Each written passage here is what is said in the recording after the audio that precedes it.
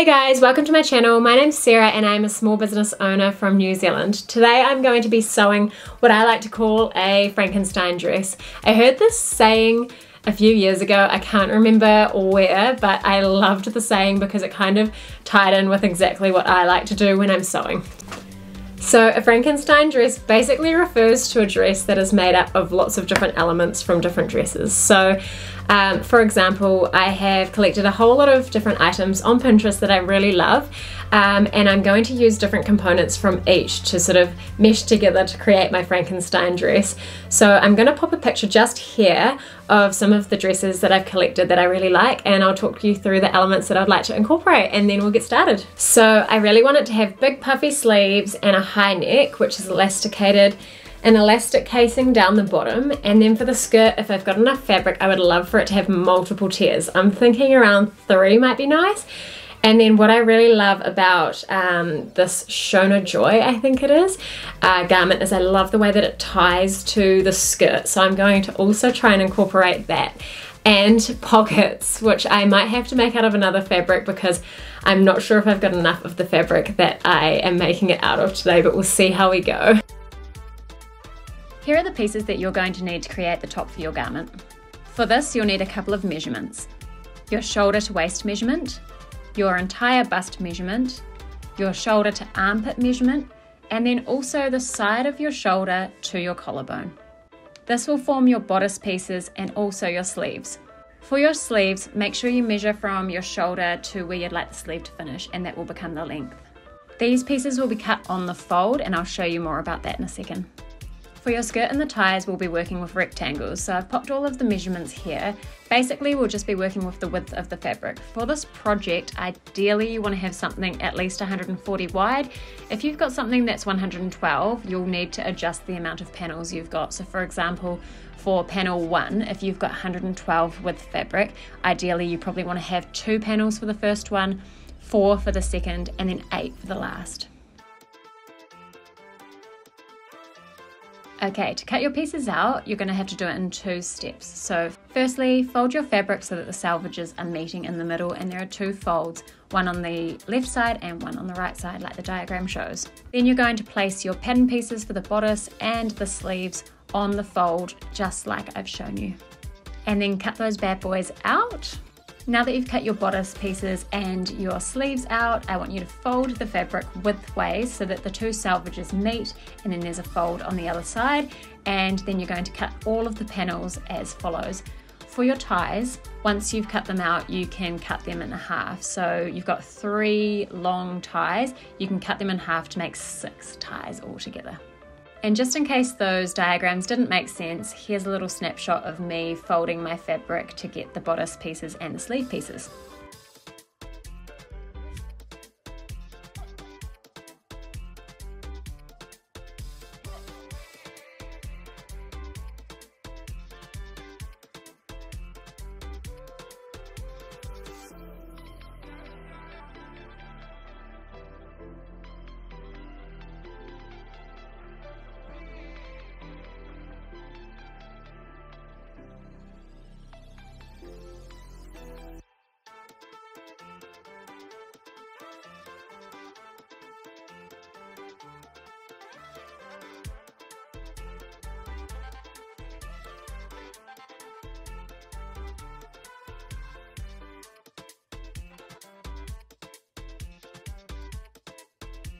Grab one of your bodice pieces and a sleeve and match at the curve.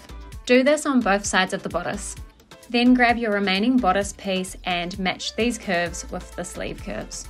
And then stitch these in place, overlock or zigzag, whatever your preference is.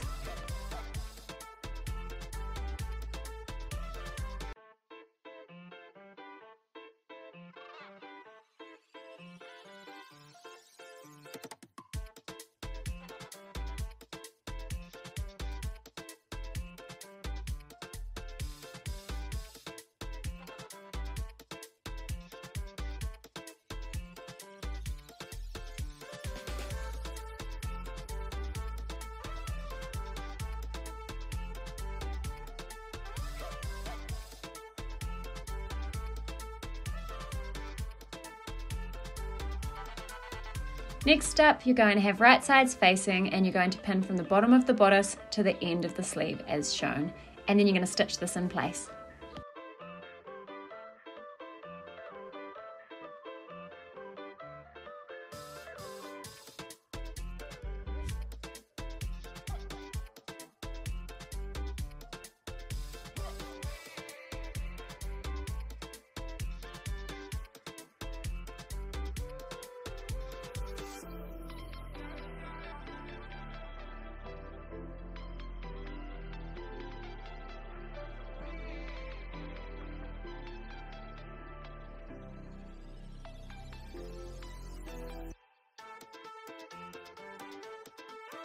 Now I'm popping bias binding around the neckline.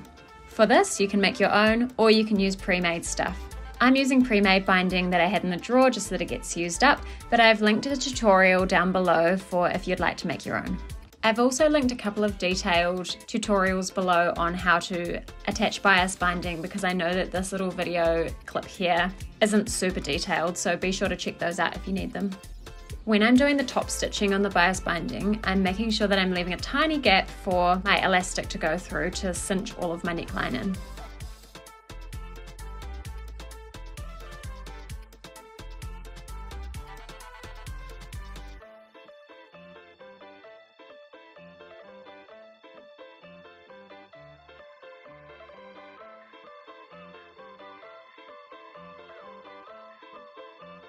Now I'm just giving that neckline a good press of the iron, which is quite a good habit to get into after you finish seams and stuff like that. It just keeps things nice and tidy and professional looking.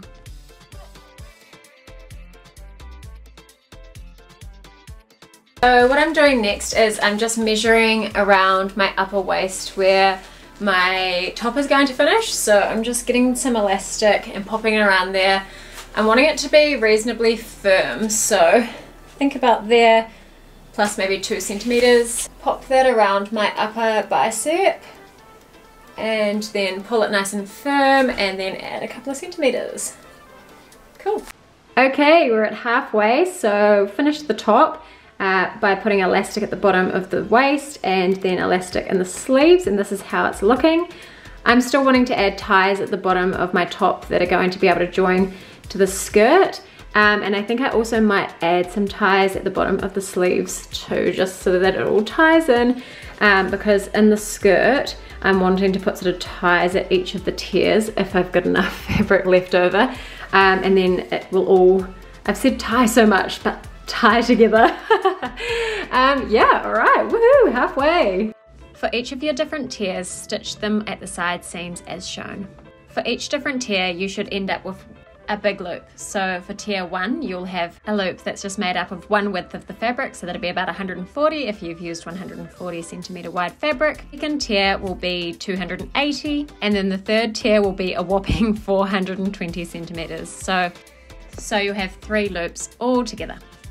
Each of them double the previous tier in size. So I've just finished sewing all of my side seams of the different tiers together, and now I'm going to gather the top of each of the different tiers. So I thought I would talk you through one of my gathering hacks that I've used for a little while now that saves a lot of time, especially for skirts like this that have a lot of meterage. So like for example, the second tier has got 2 widths, and if you're using 140 centimeter fabric, that means you got 280 centimeters to sew around, and then our last tier's got 4 of that, so whew, that's a lot. So this hack will help you out. So basically what you're gonna do is you press the foot down, you pop your stitch length up to the highest that it can go, so mine's 5, and then needle down, and then you do a couple of stitches, no backstitch, no backstitch.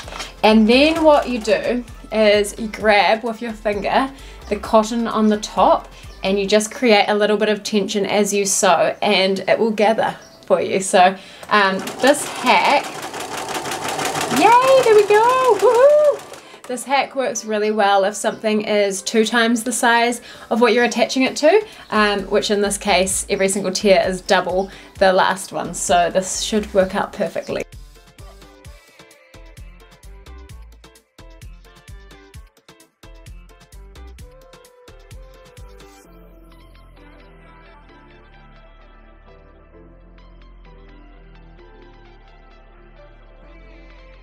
I made a casing at the top of my skirt by folding the top down by the size of the elastic that I'm using, which mine is 3 centimeters, and adding 1 centimeter allowance just to make sure that it has a bit of wiggle room when I'm pulling it through. Now I'm just using a safety pin which is attached to my elastic to feed it through. And then I'm just zigzagging the 2 ends to keep them nice and secure. And then closing off that casing. We are super close to finishing now, team, so if you've come this far, well done. I am now hemming the skirt, so I'm doing this by folding as I go, but if you're a learner, I recommend taking your skirt to the iron, pressing it up 1 centimeter and then pressing again another centimeter and then stitching in place. Yeah, I just hem so many garments that I can kind of just freeball it like I am here. Now I'm stitching the ties. I've created these by making, I guess what you could say, a straight cut bias binding. So basically I folded them in half and folded the 2 outsides in towards the middle, and then I'm just stitching along the edge there. So altogether you should have 6 ties. I'm putting 2 of mine on my skirt. I'm lining up with the 2 side seams and just stitching internally, as you can see. Same thing with the top. I'm going to line them up with the 2 side seams and then stitch them internally as well. And then I have just done some little facade ties on the second tier of my skirt, which you'll be able to see in the final part. But I basically just folded them in half and stitched down the middle and then tied them into bows. And here's how she looks. I'm so happy with how it turned out, and I really feel that I managed to incorporate each of the different concepts that I was after from my inspiration pic, which I've attached to the left. I didn't end up doing pockets in the end. Oh, I forgot, but hey, next time. Rookie YouTuber. I forgot to film an outro, so here I am a day after making it. I just wanted to say thank you so much for watching my video, and I really hope you enjoyed it. Please make sure if you make this garment to tag me on Instagram at MyKeeperNZ. I would love to see your makes. And also please make sure if you enjoyed this video that you like and subscribe, and don't forget to turn the notification bell on as well so that you see when I upload next. Thanks team, see you next time.